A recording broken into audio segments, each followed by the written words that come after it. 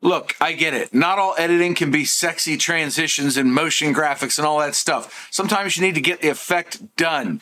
And I've been harping on people for years to save time by learning shortcuts, learning the features of Resolve. So in today's video, we're going to dive into Resolve, and I'm going to show you the pros and cons of using compound clips. Yes, they're sort of like a wrapper, like a multicam clip, but they hold multiple video and audio tracks. They can clean up your timeline, and I'm going to show you how I like to use them, so hopefully you can save some time editing in the future, or, right after you watch this video.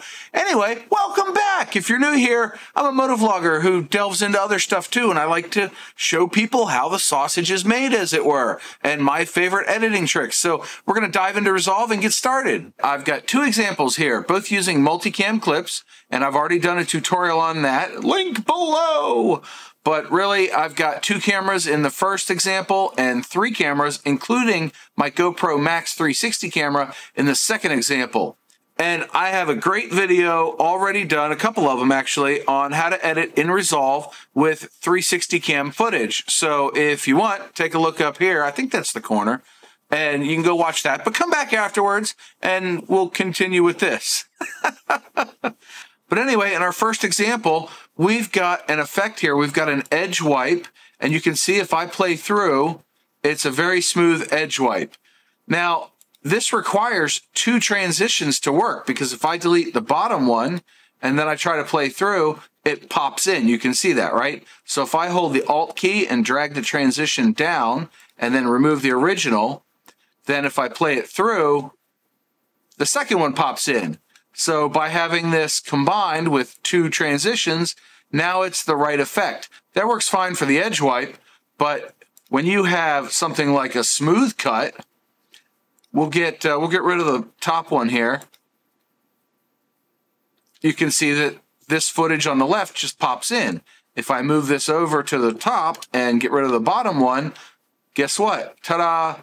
The right-hand footage pops in. But here's the kicker. Here's where the compound clip is going to come in handy. If we look at, see that footage on the left just looks weird, right? It's not doing the job properly. So I will hold Control and click on both. Backspace key on Windows to get rid of them.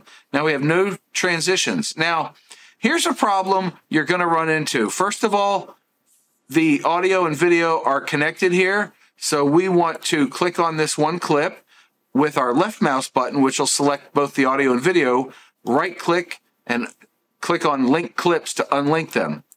Now when I click away and click back, it only selects the one. You could create a compound clip with the audio, but I want to keep the audio for something else. What I want is the video. So if I select both video and I right click on either one of them, I can come up here and say new compound clip. You can give it a name and hit create. Now if I try to drag our smooth cut transition onto it, you'll notice it only starts at the beginning of the clip. It won't let me do the cross between the 2 clips. That's because this compound clip doesn't have handles. Handles are nothing more than extra frames that are used by transitions to do the transition. And if you have a 1-second transition on a 30 FPS timeline or frames per second timeline, then you're going to need 15 handles or 15 extra frames on either end of your clip to do that 1-second transition. Let's dive back in. I'll show you how to fix this. So we will Control Z to undo until we're back to our 2 clips. Now, if I Control Shift Z and redo, what I can actually do is click on the compound clip and then right click and say decompose in place using clips only. It'll bring you back here. If you've done transitions, it can get a little wonky, but that's how you undo a compound clip. So what we're going to need to do is select both of our clips, drag them up one, making sure that we still have 4 zeros there, meaning we're not moving anything. See how it's minus and plus? We want to make sure it's 0. And then with both selected, we're just going to drag left and Alt mouse wheel to zoom out, move the timeline over, and click on either one without clicking anywhere else, and it'll make sure both are still selected. We can drag this out. We've got an extra second or 2 here. That's fine. We just need 15 of them. So we're going to select them both again, right click, new compound clip, hit create, and then we're going to zoom back in. And if I go to the end of this clip and cut it back off there, drag it to the end, Now we have the same frames we had before, but when I drop this back down and add the smooth cut back in, you'll notice that now when I Alt mouse wheel zoom in, it's now across both clips. So this is the transition we wanted. And now that it's got our render cache in place, check this playback. Both are very smooth. Both left and right clips are very smooth in how they do the smooth cut. And that's about it in a nutshell. If you want to stop watching, go ahead. But if you want to learn more and some of the things you can't do with a compound clip, keep watching. Back in Resolve, I've got a multicam clip with 3 cameras, the GoPro 10, 12, and my Max.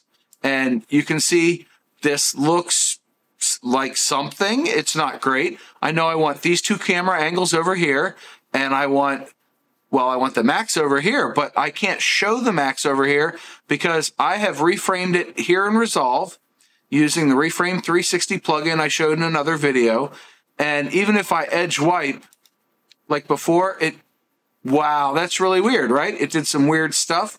What we're going to need to do is nest a compound clip inside of a compound clip. And even if I copy the attributes from the adjustment clip onto the main clip, I would still have this problem. Because even if I come in here and I want to change the zoom a little bit, you see it does weird things. And I get this is kind of a one-off use case. It's an example of something I do fairly frequently, but a lot of things that you apply in an adjustment clip when they're kind of tinkered with a little bit are going to try to do this. So special effects and things are going to really start to play weird. Let's get back in Resolve and I'll show you how to fix this. So the first thing we want to do is get rid of all these edge wipe transitions. And again, this clip is linked. So first thing to do is unlink it. And then we're going to select our video clips and move them up 1. Stretch them back out like we did before. Okay, that's great. Now that everything is in place, the first thing we need to do is select our adjustment clip and the 360 camera footage. Right click, new compound clip. Boom, done. And then we can actually leave this one alone. We want to keep the extra frames for what I'm going to show you in a second, but we're going to bring these 2 back down. And now we can go to the start of where we want to show things. And if I change the zoom to like 0.75, now it retains the framing and it looks good, right? As good as I'm going to look. The other thing we want to do is change our crop so that the 3 angles are on screen the way I want them. That's looking good. So now we're ready to have this come on screen.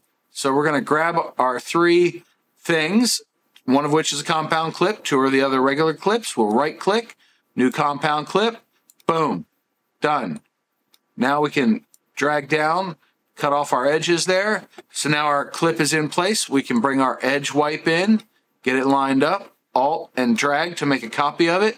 And now that the render cache is complete, we can play it back. And we got a nice smooth playback. Look at that. Oh, that's nice. That is pretty slick. So now in our last example, we're using a slide transition. I want top, bottom, and top so that they come in and slice and dice like Dallas in the 1980s. But it doesn't work that way. So what we need to do first is unlink this clip, and then we can move these 4 up.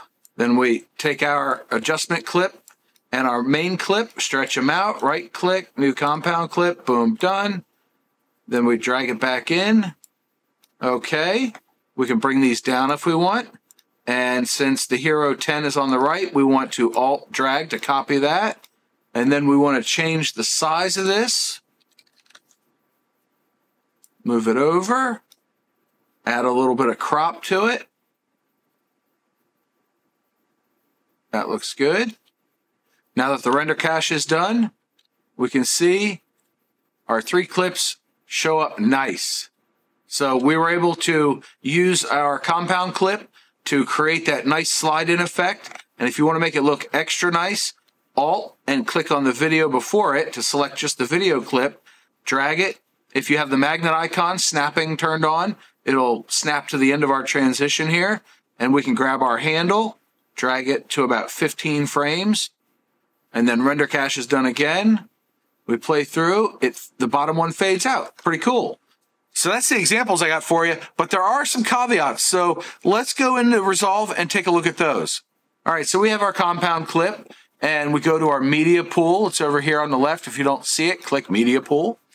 and I want to use this in a future project. So I want to drag it to my power bins. If you don't see power bins, click on the 3 dots up here and you'll see show power bins. See, I hit it and then I bring it back.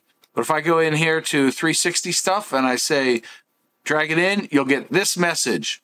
Compound clips cannot be put into the power bins. Womp womp. And again, if we right click, we can decompose in place using clips only. See, it kind of got a little bit wonky on us. It didn't do too bad though this time. But here's another one. If I Control Z to put that back in a compound clip, here's something else we can do with the compound clip. You can right click on it and open in timeline. And then it'll show you everything in here and it'll let you stretch it out. So if you forget to add the handles before, you could add them here and then go back into here. And if I Alt-Y, move things out, I can actually select this compound clip and come out further than I could before. See, if I go back into compound clip 5 and I shrink it, and I go back to demo material, now it doesn't go that far. In fact, it's not showing at all until here. So we've stretched it past its limit. So you kind of have to be careful with that one. But generally, if you leave them alone, once you create them, you're okay. See, it's back now. So you can modify the things inside the compound clip without actually having to modify your timeline. And if I really wanted, I could select all this to clean up my timeline. I can right click and say new compound clip, and boom, I've got one thing that I can alt and drag to duplicate, and there's no audio on it, but it thinks there's audio. And then you'll see here, if I zoom in, the render cache will actually render out the transitions inside of the compound clip. So you can use this if you have multiple scenes. You can create compound clips for each one and keep them tidy, and you can trim them frame by frame if you want. Well, that's about it for compound clips. I hope you found this video informative and enjoyable to watch. If you did, boop the like button, and I hope you're having a great day. I hope that you can save some time editing after watching this video. If not, maybe you'll click on this video that YouTube thinks you want to watch next, and I'll see you guys in the next one. Bye!